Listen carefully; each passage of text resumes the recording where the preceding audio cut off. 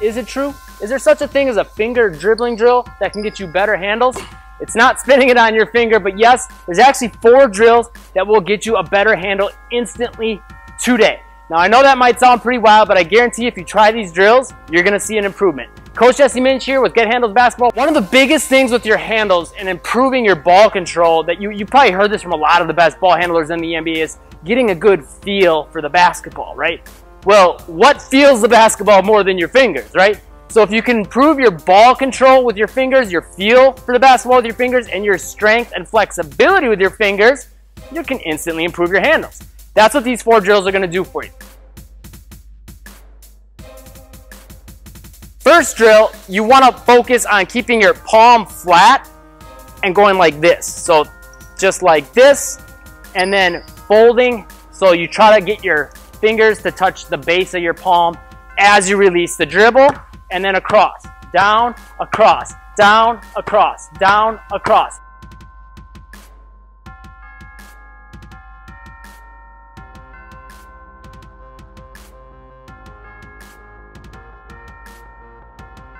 Might feel a little bit weird, but you'll get a little bit better feel for the basketball by doing this. And on top of that, you'll build up some of the strength in that hand that you need. So go ahead and just rep that out for about 1 or 2 minutes. Back and forth, just like that. Really focusing on snapping hard though. Don't just go through the motions with it or you won't get anything out of it. Give a good snap with those fingers and you'll improve the strength with those fingers and get a better feel for the basketball. Second drill is gonna really help you with that though. Click that like button if you like that first drill and leave me a comment. Let me know who you think has better flashy moves. Jason Williams in his prime or Jamal Crawford in his prime. So the next drill is going to really help you get that crazy feel for the basketball like those guys had.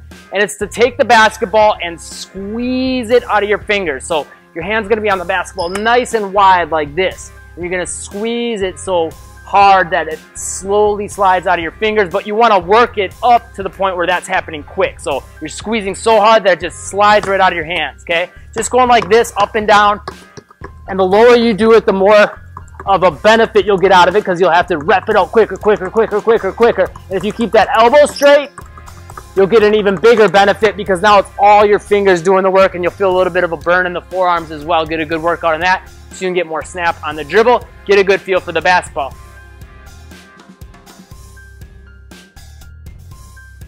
I would say do that for about 1 minute. Your arm will be burning. And then do 1 minute with the other hand. Same thing, squeezing it out of that hand. That's going to get you much stronger hands, forearms, wrists, and a lot better feel for the basketball. Third drill might seem kind of weird, but when I explain it to you, it'll make a lot more sense. So for this one, you're going to take your hands, curl them in, and then out. And you're going to use the backs of your fingers to dribble the basketball. And you're going to say to yourself, well, coach, when I dribble the basketball, my fingers always curl in. Why would I want to work on curling them out? Simple. That motion is going to get you in the habit of getting your hands nice and wide, build that flexibility and the strength to pull your hands out wider. If your hand is wider, you can grip the basketball a lot better, okay? So this drill is simply that, keeping your hands as wide as you can, curling them in and out, trying to, every time you release the basketball, though, make sure you fan your hand out nice and wide like that, like you're rolling some dice or something, all right? Snapping that wrist hard. And the other thing this is going to get is that wrist snap back. Now again, you don't dribble the basketball with that wrist snap back for your power when you're releasing, but being able to bend it back further and more powerfully will allow you to get a bigger snap on those dribbles so you can really pound it. It also helps with your shooting range and your passing. So again, I would do this about 1 minute each hand, snapping it down, other hand, snapping it down, snapping it down.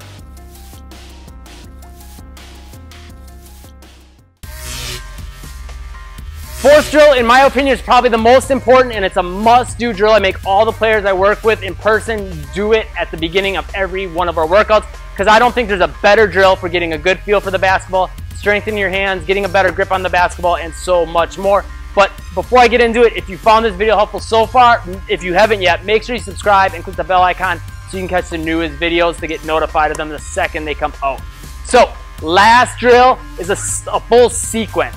So we're going to start by going thumb, okay? Now the key thing on this is don't stab at the basketball like this. I see a lot of players do that. Or don't use your whole arm to dribble the basketball. Now you're just using your thumb to dribble, but the arm's really doing the work. The idea is to keep your palm facing towards the ground, wide open like this. You'll get the most benefit by having it like that, and then actually snapping the thumb down to push the basketball.